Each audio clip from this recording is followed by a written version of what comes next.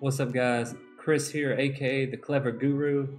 I'm an educator of 11 years. I have a doctorate degree in curriculum and instruction, and I want to continue making videos to help you out as teachers transition into this virtual environment. Today, we're going to discuss how to create multiple Google Meets within Google Calendar in just one click. Let's get started.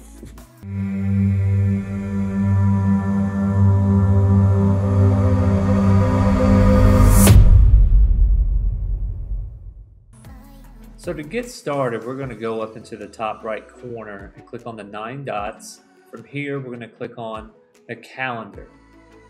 Once we get into the calendar, we're going to scroll over and create our event. We're going to click on View More Options. From here, we're going to title our event Test Event.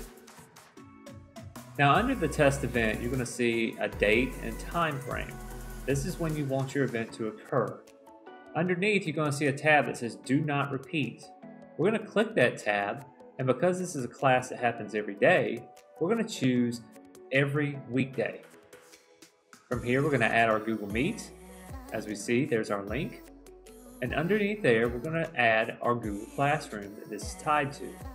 In this instance, we're going to choose our Test 2020 class. We can choose a color.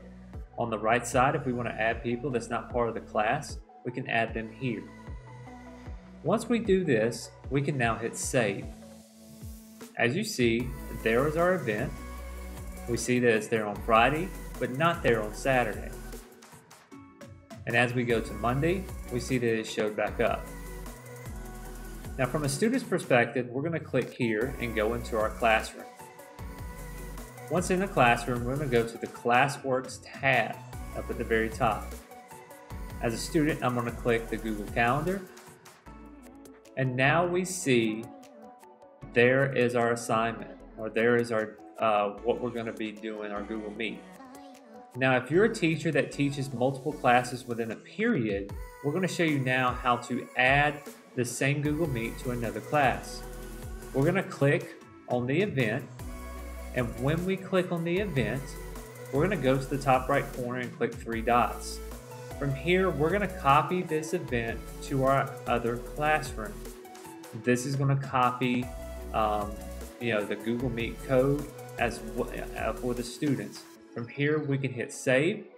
And as you see, the Google Meet code is going to be exactly the same. Now, this is how you create your Google Meets within Google Classroom in multiple tubes. If you look from a student's perspective, you see that both of them show up. I hope that this video was beneficial to you as an educator. I want to continue making these videos for you so you can be successful in this virtual environment. In the comments below, let me know what you thought of the video. Also, if you enjoyed this video, please give it a like and feel free to subscribe to the channel as it helps us out. This is Chris, aka the Clever Guru. I hope you have a great day, and we'll see you next time. Peace out, guys.